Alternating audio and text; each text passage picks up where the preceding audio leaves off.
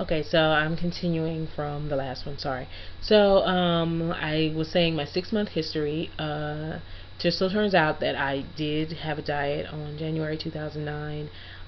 I did Weight Watchers online, and I kept a record every week of my weight loss. I lost about 40 pounds, and I was on this diet for about 8 months. So that does cover my 6 month diet history.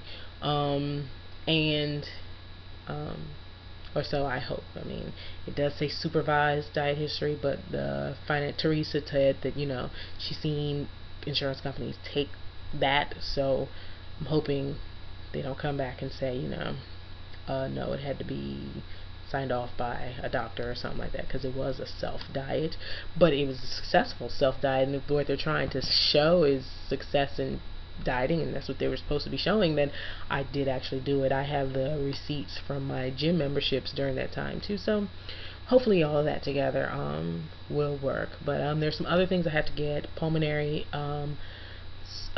screening, cardiac screening. I have to get drug and alcohol screening, some lab work for thyroid, and some other stuff. I think I'm missing one or two other things, but I have a list of all of them. And like I said, I think the hardest would be the history of obesity for 5 years and my 6 month diet history.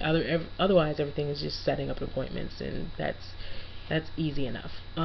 So that's where I am, and I'm excited. Like I said, I have not gotten my surgery consult date yet, but I did just attend the info session on Tuesday. It's only Friday, so they said give them 5 to 10 days to get back to you. So I should be hearing from them pretty soon, and hopefully then after it'll be a pretty quick process. But that's it so far. I guess when I do get my date or get some more interesting information, I will hop back on here and update um, what's going on with my weight loss journey. But I guess until then, everybody take it easy.